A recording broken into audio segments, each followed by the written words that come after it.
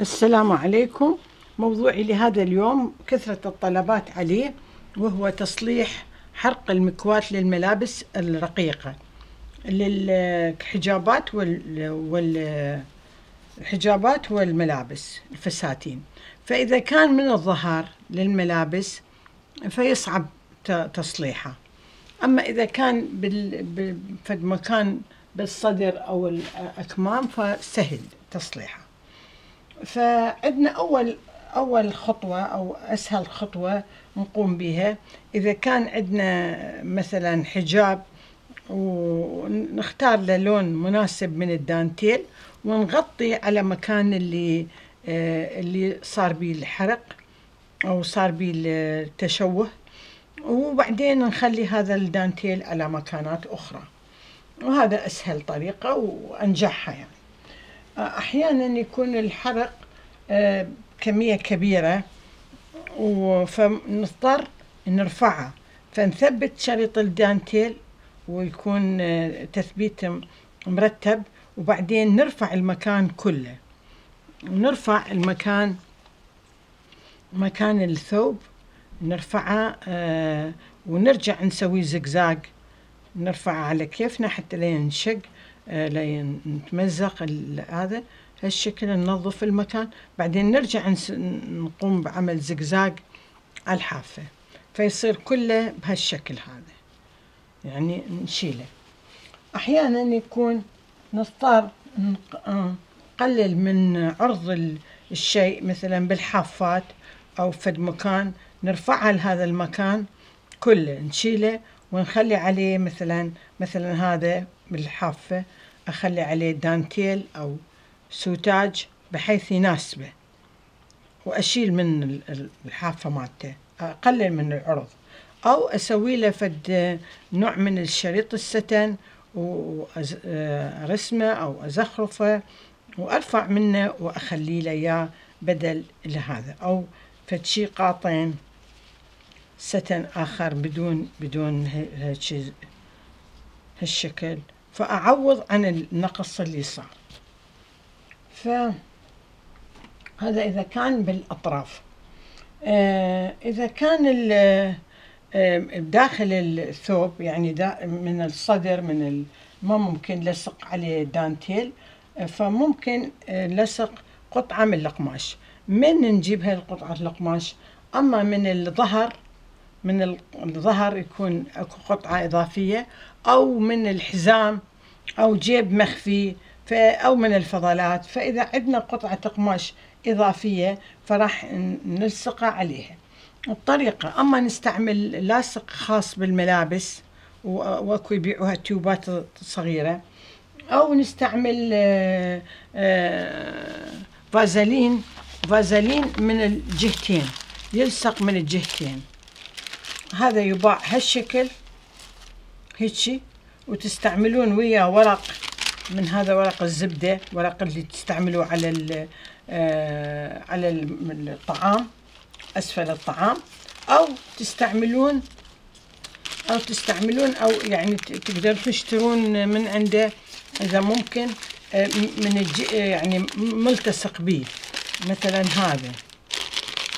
هذا تكويه هالشكل عليه، وبعدين ترفعين هذا الورقة وترجعين تثبتيه على الشيء. وهذا طبعا أنجحهم كلش، لأن يكون دقيق وسهل.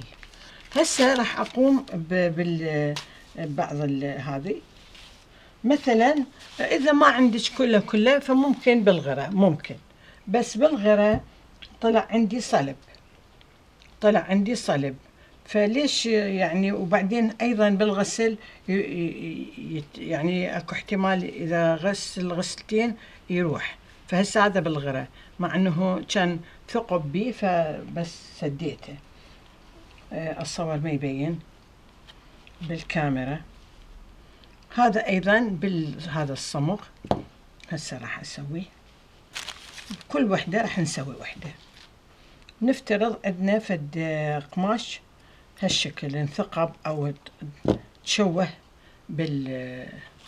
بالمكواة، فناخذ من عند الفضلات قلنا من الجيب، من بزمة الردن، الأكمام، من حزام. يعني ناخذ قطعة ولو صغيرة حتى تكفي على هذا. فإذا كان عندنا من هذا الصمغ الخاص، فهاي سهلة ما بها شي. هاي تخلين صمغ بكمية قليلة لا أكثر على الحافات على حافات الثقب، حتى لا ينزل على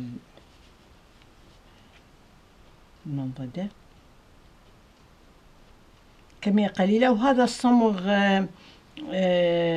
ما ينطي صلابة للشيء، يعني كلش مفيد. تشوفون نطيت على حافات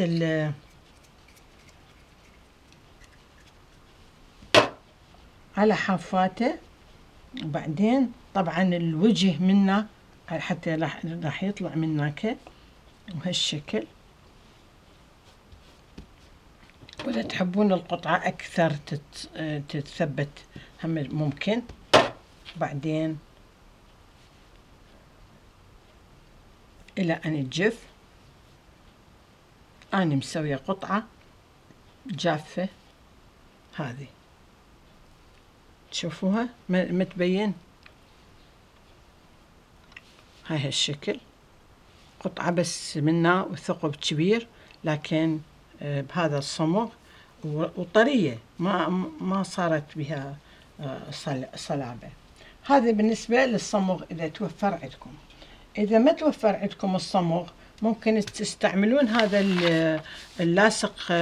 هسه بالوقت الحاضر إذا ما لقيتوا هذا اللاصق، ممكن تجدوه على شكل شريط، يخلوه للطيات الثياب، للطيات. فتستعملون شريطين 3 حسب عرض الثقب. فمثلا نفترض هذا الثوب عندي، هذا كلش رقيق القماش.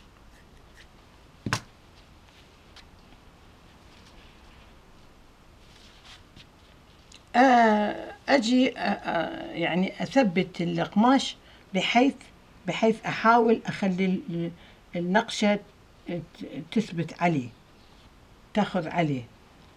ما ثقبته.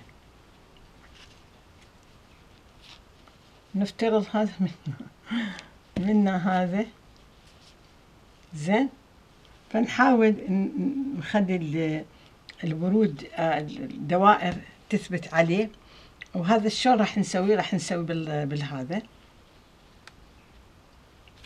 بالفازلين. انا نسميه خام لاصق هالشكل.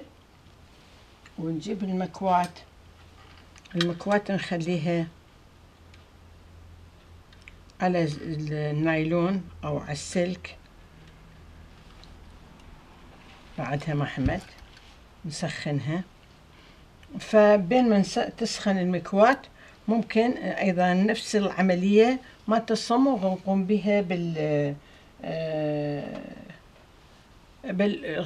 بالغرة بس ينطي صلابة، واحتمال ينفتح بعدين. هذه بالغرة تشوفون، هذا بالغرة بحيث خليت الوردة على الوردة، بحيث ما هو الثقب مننا كلش كبير، بس مبين. وخليت الوردة على الوردة. هسه هذا مالتي يعني ما خاف من حرارته. او تستعملون قطعة قماش. طبعا اني خليت له شوية.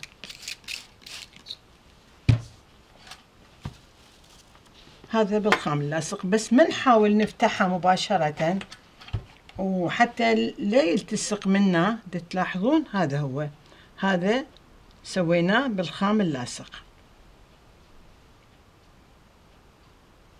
هذا منا حتى لا يلتصق هم خلوا عليه قطعة قماش، قطعة ورق مال زبدة هنا على الثقب، حتى ممكن منا نخلي فت قطعة، بس يعني ممكن يعني تخلون قطعة هالشكل وتلصقوها عليه، يمكن إذا يعني تنجحون بيه. بس أنا بالنسبة إلي يعني تقصوها تماما هالشكل، يمكن تقدرون، ما أدري.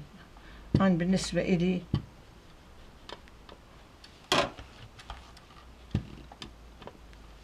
أي لصق، بعدين تنظفوها. نحن سويناها على السريع لأن هذا يلصق من الجهتين، تشوفون. فهذه هي الطرق باللصق. إذا عندك من نوع القماش بالفازلين من جهتين، ها طارت راحت، فلذلك ما أشوفها يعني قوية هيجي. وممكن هذه أيضا تلقط أو شيء، أو تخلين اللاصق الفازلين أكبر بحيث القطعة كلها، أو تقصين الزايد. أي، والمنطقة كلها تصير رقيقة، يعني مو تجي الغسل هم يكون رقيق. وإذا ما نجحتي بكل هذا وما عندك، ممكن تاخذين قطعة من غير لون وتسويها أيضا، تلصقين عليها من هذا اللاصق وتسوين على شكل وردة وتلصقيها بالمكان اللي انتي هذا يستعملوه للطي، يعني يخلون شريط ويطوون عليه. هو هذا اللاصق الطي حتى لا هذا بالنسبة إلي.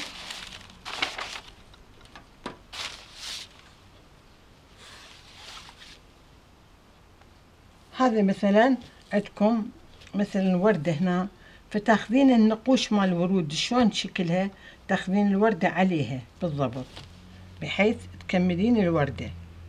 فمن تخليها تلصقيها تكون توفقتي بيها.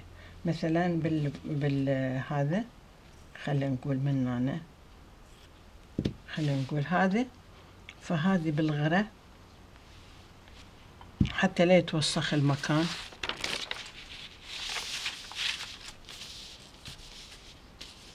تتركين فد ورقة أو فد نايلونة فد شي حتى أي تمام. هذا الغرة مالتي جاف.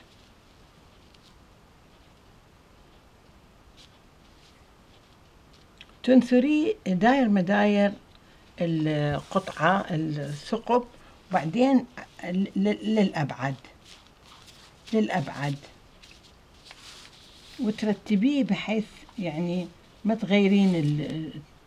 تغيرين القماش، يعني طول عرض نفسه.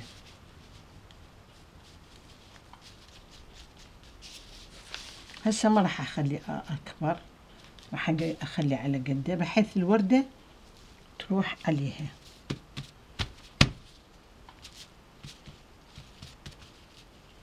بس ما خليتها يعني اكبر لانني ما عندي شي وياها هسه اذبها هذه. فهسه طبعا انتم مو هالشكل تسووها، انتم تنتظروها الى ان تجف من كيفها. انا اجففها لكم. نرجع مرة الله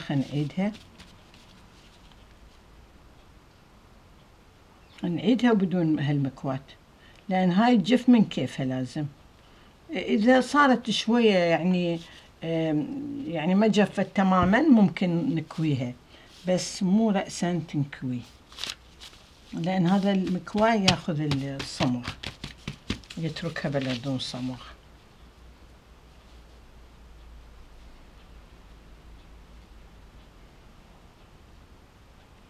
تشوفون بهالشكل، تنتظروها شوية تجف، وبعدين من تغسلوها على كيفكم، يعني غسل نظيف. وهذا يعني أتصور متوفر بكل مكان الغرب. وهاي لهنا الجزء الثاني راح نعطيكم شلون تسوون الورود شلون تسوون ورود حتى تغطون الثقب بشكل آخر. أعلمكم شلون تسوون بلون آخر تغطون هذه العيوب اللي صارت بالقماش. وإلى هنا، والسلام عليكم ورحمة الله وبركاته.